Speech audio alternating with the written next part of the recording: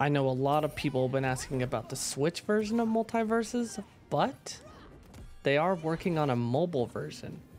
As seen in these images I'm showing you right here, there is code leak, button leaks, even device type iOS, device type Android. So MultiVersus will make it to mobile, which I actually think is a good play to increase their player base. But it's actually going to be crazy. What do you guys think about this? Drop a comment below, and if you guys like MultiVersus content, make sure you guys hit that like button and subscribe for me. I hope you guys enjoyed. I'll see you in the next one.